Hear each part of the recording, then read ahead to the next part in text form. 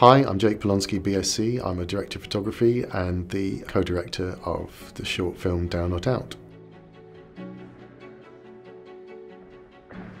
I'm not a one-person shooter kind of DP. My usual work is in commercials and high-end TV shows. But I had a film I wanted to make, and I was interested to see how using this new camera would affect that. My relationship with FUJIFILM goes back a long way. I won the FUJIFILM Scholarship Student Competition back in '96, and I was a long-time user of their film stocks before we even entered the digital age. More recently, I've been commissioned by them to make a few films to showcase the medium-format GFX 100 camera. But this was quite a different proposition. A small mirrorless camera, not much different in size and weight from an X-T4.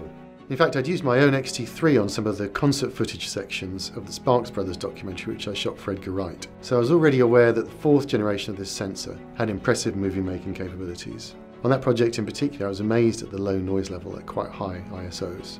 In this case, I was less interested in autofocus and workflows though, and more interested in looking in more depth at the fifth generation sensor in this new camera. How would it perform in terms of resolution, contrast, latitude, colour depth and sharpness? I had a project I wanted to make, and it seemed like the ideal opportunity to put this X-H2S camera into what is for me a real-world scenario. With this project, could I achieve similar results to those I might get from the kind of camera I'm normally using at work, like Arri Alexas, Reds, or the Sony Venice? Is this even a fair comparison to draw with a camera at this price point? How would making it on this camera affect the image quality? We were using my vintage Cooke Cinema Primes and a custom PL2X mount adapter, so I was taking the camera a little out of its comfort zone and into a different place from working with lenses tailor-made for the system.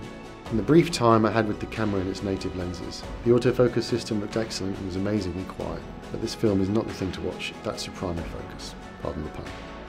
What we did do was build this little camera out into a shooting form that made sense to me and my DP Richard Mott, with a wireless video system via the now full-size HDMI connection and recording 422 10-bit externally to an Atomos Ninja 5 Plus in ProRes HQ, which for my editor and post company made the most sense in terms of compression, file size, quality and ease of use. In our one-day shoot at York Hall in London, the camera performed brilliantly.